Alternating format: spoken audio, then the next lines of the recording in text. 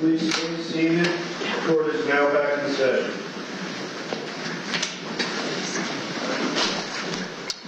Good morning. Welcome to District Court. We're here in the matter of State of Utah versus Franke, case number 231501764. Mr. Winward is here representing Ms. Franke. Let's bring her out. And Mr. Clark and Mr. Sham are here representing the State of Utah.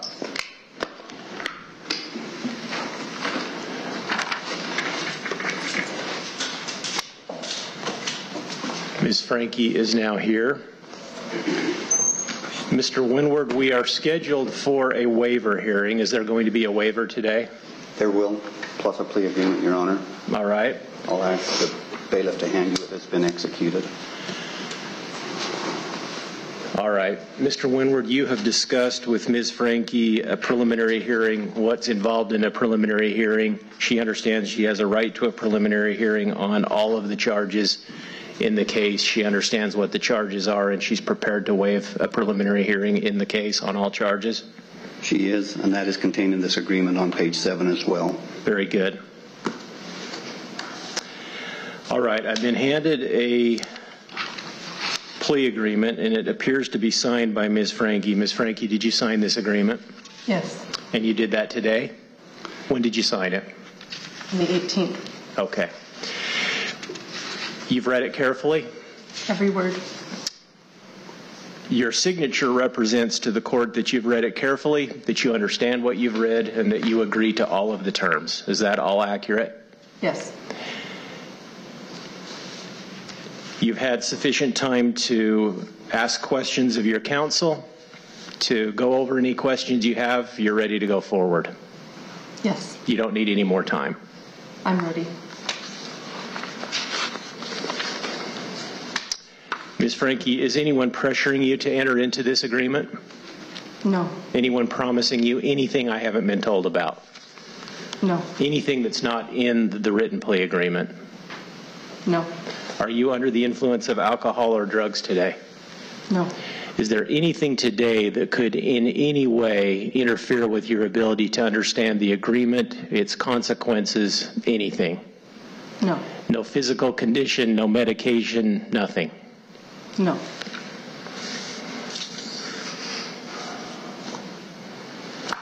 Any further record, counsel? No, Your Honor. Mr. Winward, we ready to proceed? We are ready to proceed. All right, then. Ms. Franke, how do you plead to count 1, aggravated child abuse, a second-degree felony? Guilty. To count 3, aggravated child abuse, a second-degree felony? Guilty. To count 5, aggravated child abuse, a second-degree felony? Guilty. And to count 6, aggravated child abuse, a second-degree felony? With my deepest regret and sorrow for my family and my children, guilty. There is a factual basis set forth in the agreement that is a stipulated factual basis, counsel? That's correct, Your Honor. That is correct, Judge Walton.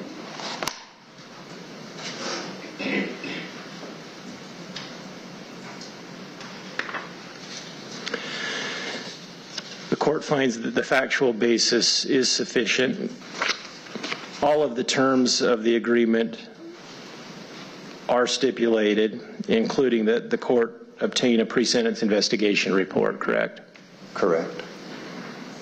There won't be any argument about whether prison is the appropriate sentence, and there's an agreement about the 4 counts running consecutive.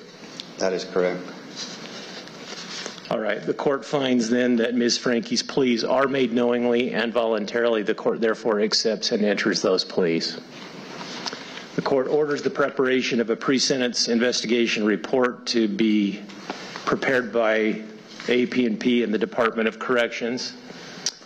Counsel, what about sentencing on February 20th? I think, do you and your client agree to waive time, counsel? We do agree to waive time, Your Honor. February 20th, I believe, is a Tuesday. Is that right?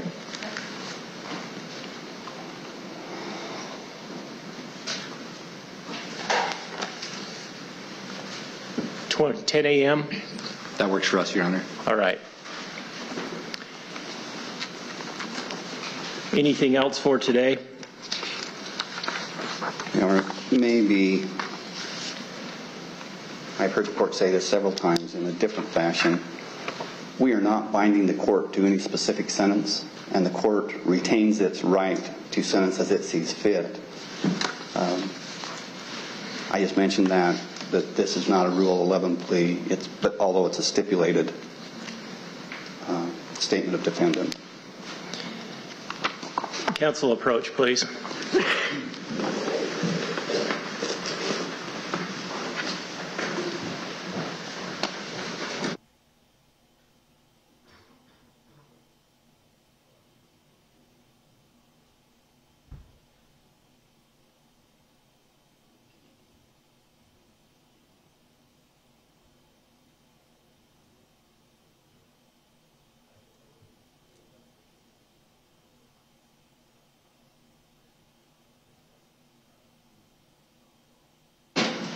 All right, anything else for today?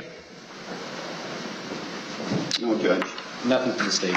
Thank you, Your Honor. Thank you. We are in recess. Thanks, Your Honor.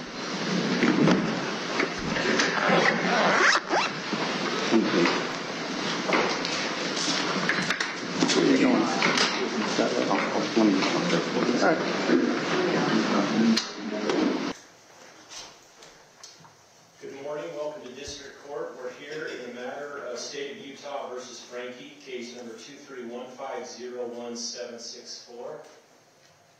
Mr. Winward is here representing Ms. Franke. Let's bring her out. And Mr. Clark and Mr. Shum are here representing the State of Utah.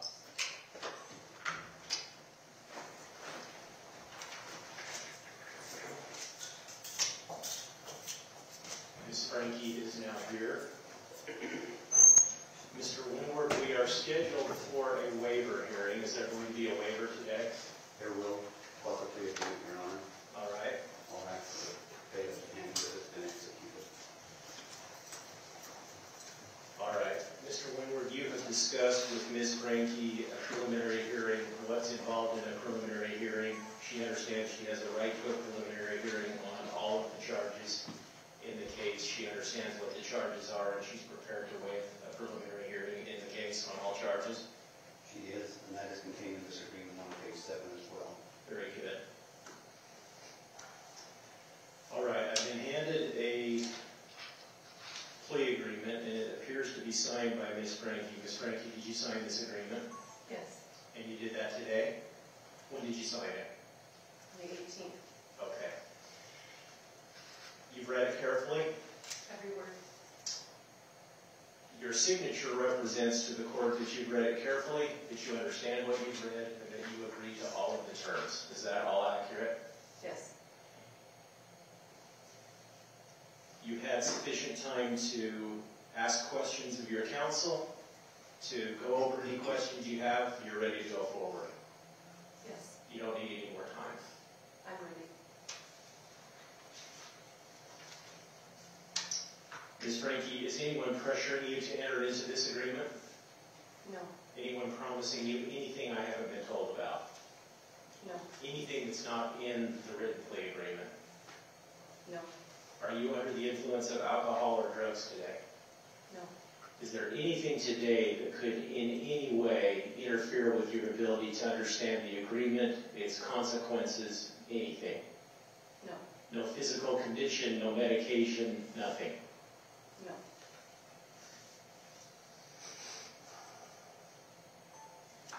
Any further record, counsel? No, Your Honor. Mr. Winward, we ready to proceed? We are ready to proceed. All right, then. Ms. Franke, how do you plead to count 1, aggravated child abuse, a second-degree felony?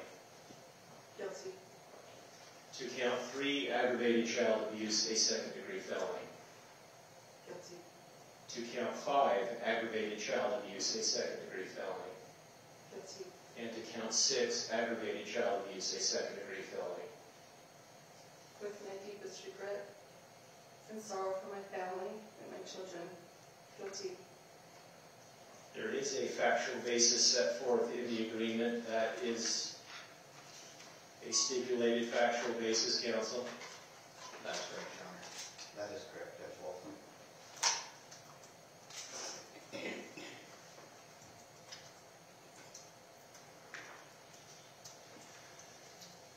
The court finds that the factual basis is sufficient. All of the terms of the agreement are stipulated, including that the court obtain a pre-sentence investigation report, correct? Correct.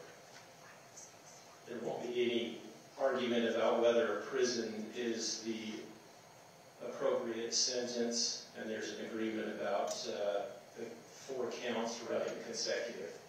That is correct. All right, the court finds then that Ms. Franke's pleas are made knowingly and voluntarily. The court therefore accepts and enters those pleas. The court orders the preparation of a pre-sentence investigation report to be prepared by AP&P of the Department of Corrections. Counsel, what about sentencing on February 20th? I think, do you and your client agree to waive time, counsel? We do agree to waive time, Your Honor. February 20th, I believe, is a Tuesday. Is that right?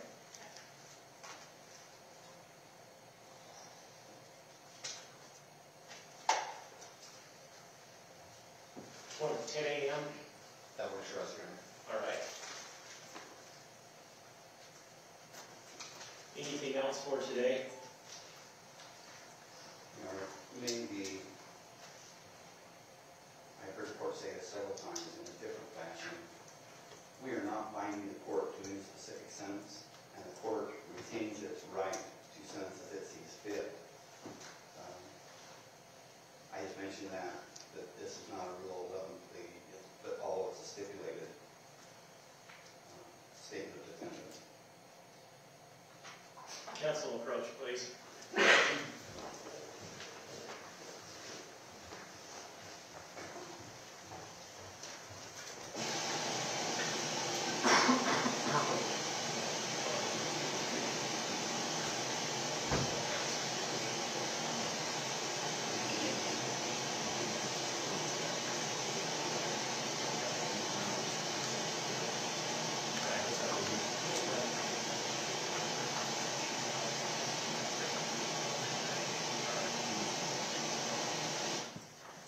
Anything else for today? Okay. Nothing can stay. Thank you. Thank you. We are in recess.